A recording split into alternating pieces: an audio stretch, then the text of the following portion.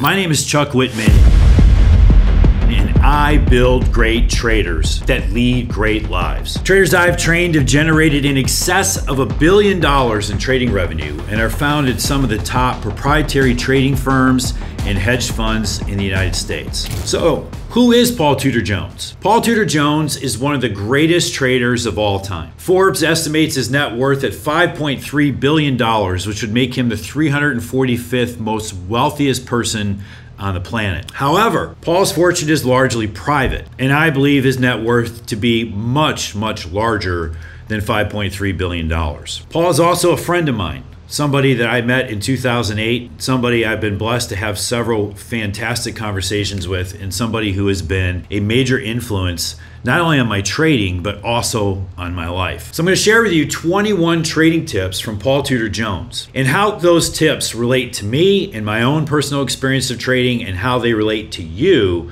to make you a better trader. Tip number 1. When you're trading size, you have to get out when the market lets you out, not when you want to get out. This is something that most traders do not understand. They never get to the point that they trade big enough size to really understand the idea that sometimes you can't get out of the market. You can't get out of your trade. This can happen in a variety of circumstances. For a smaller trader, this can happen in a period like 2008, where markets just break. And sometimes there are no bids and offers. And this is a shock to a trader because they always have the belief they can always get out. That's not always the case. And when you're a big trader, you have to get out when liquidity is there. You can't just get out when you want. One important thing to understand is that the entire algorithmic community, artificial intelligence and trading, one of the things that the algo community does and artificial intelligence does is it uses sophisticated methods to help sniff out buying and selling by institutions. In other words, they help sniff out large buying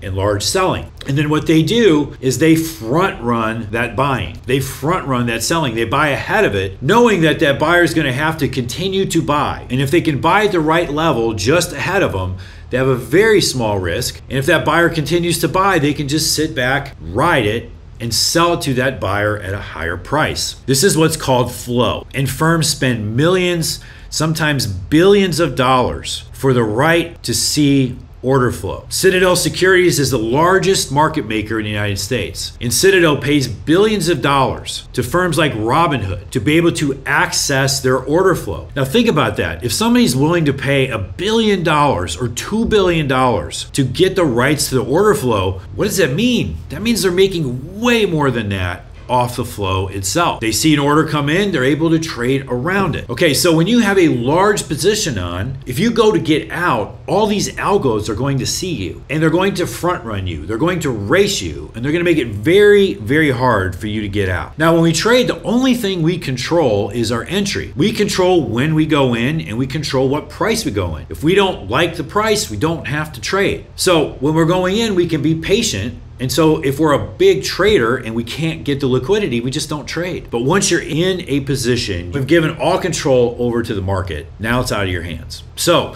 when we want to get out, we need large order flow to be able to get us out. And in that moment, what has to happen is there has to be some other variable that's causing some other large order or series of orders to be transacted that essentially the focus goes from you to that order. And when that happens, that is your opportunity to liquidate the position. So one of the things Paul would talk a lot about is always be looking at where swing highs or swing lows were in the market. And this goes back to like trading 101 for market makers. If I have a swing high, I know that above that swing high, there's going to be a lot of stops. Traders will have shorted there and they'll have put their stop order above, essentially with the idea that if it takes that price out, the order's no good. And so if Paul's long and he knows there's a swing high, then what he would do is he would layer up his sell orders above that swing high. He'd have them in the market ready to go. Price to start rallying up towards that high. And then what would happen? Market makers would push the price. They would bid it up through that swing high in hopes that that would trigger the stop orders. There'd be a wave of market orders buying into the market, and the market maker turns around and sells it to them. This is one of the most frustrating things for all retail traders is they see themselves get stopped out and then the market breaks without them. And they feel like, oh, these guys are gunning for my stops. Yeah, they are gunning for your stops. This is a play they make. So what Paul would do is he was smart. He essentially would know the market makers would bid it up into that swing high those stop orders would get triggered, there'd be a wave of buying, and they would buy right into his offers. And he would liquidate a chunk of the position to those orders being stopped out. This is an example of getting out when you can, not when you want to.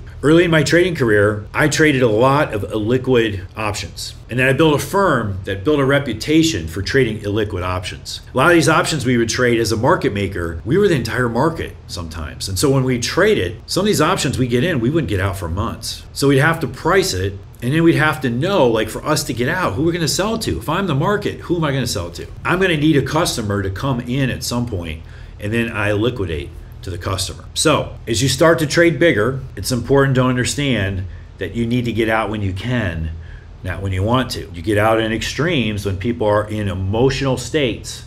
You liquidate into emotion. So it's much harder to liquidate after the turn. And if you're a small trader, you want to understand you may not always be able to get out when you want then either. And this is one of the reasons why we spend so much time training our students how to use options. I always say that I want you to trade from a place of low stress. I want you to trade from a place of low emotion. What I call it is trading from a position of strength, a place where you never have to be in a hurry, you never have to panic. And options are great at doing this for us. They are options. They give us optionality. So if something starts to go against us, we'll be out. We don't have to do anything. And so that really helps in this realm of trading size and being able to get out. When you have options, you can always get out because you just let the option take care of itself. You don't have to do anything. So this is tip number 1. I will be back with tip number 2 of the 21 tips.